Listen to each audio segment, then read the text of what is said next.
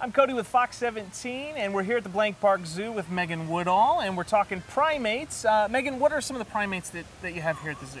So here at the zoo, we have our Japanese macaques, our white-handed gibbons, our ringtail lemurs, as well as the golden-headed lion tamarins. Okay, and we've got the Japanese macaques right here behind us. So what's a typical diet for primates? I don't know if it differs between species, or how's that work out? Yeah, so most of the primates here eat a variety of fruits and vegetables. These guys get seeds and oats and peas as well.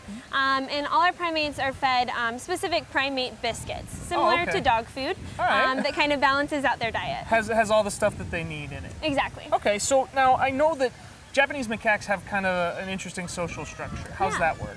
Yeah, so these guys are matrilineal, which means that their rank is dependent upon their mother's rank. Oh. So it's a very complex social dynamic, but the males are also in a dominance hierarchy, so there is an alpha male. Okay. But yeah, it's pretty complex and very interesting. And very interesting. It's a little different than humans, but so what are some of the threats that primates face in the wild? Yeah, so I think the biggest one is just habitat loss, so deforestation.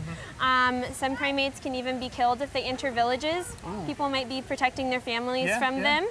As well as some mothers are killed, so the babies can be stolen and taken into the pet trade as well. Yeah, the pet trade is something that you got to watch out for too. So what's something that somebody in Iowa can do to help out primates? Yeah, I think the biggest thing is just recycling electronics. I think that's huge. Really? Yeah, as well as using sustainable palm oil. A lot of the things we eat and buy in grocery stores have palm oil, and there are companies that are thinking of ways to make it more sustainable to help decrease that deforestation that occurs from that. Okay, so the electronics and the palm oil, that contributes to the loss of habitat. Exactly. All right, well, thank you so much for all of this information. Pleasure. It's really been helpful. The Blank Park Zoo has a ton of videos of these guys on their YouTube channel. That's youtube.com/blankparkzoo. You can also go to their website at blankparkzoo.com and learn more. You can follow all their social platforms, and make sure you get out and visit the zoo this summer.